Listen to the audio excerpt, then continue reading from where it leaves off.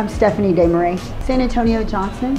I'm really proud of the girls. We had 2 games today, and after a long tournament, this is a great tournament, very stiff competition. They pushed through today, did really well, walked away with 2 wins today, much better than our start, so I'm very happy. Yeah, pretty much every game has been quite a challenge.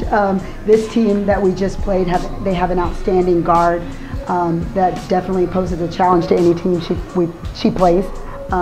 So it was kind of difficult to contain her, but I thought my girls did a really good job. We have a great defensive specialist, Taylin Rizzo.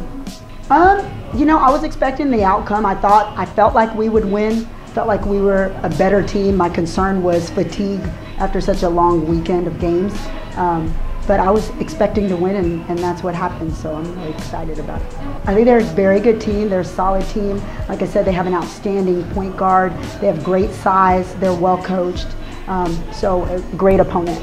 I think so, as prepared as we could be. You know, we played earlier today and then got some sleep, got some food, and came back out here and kind of talked a little bit about what to expect. And then we were ready to go, but I thought the girls did a good job of executing what little preparation we did have.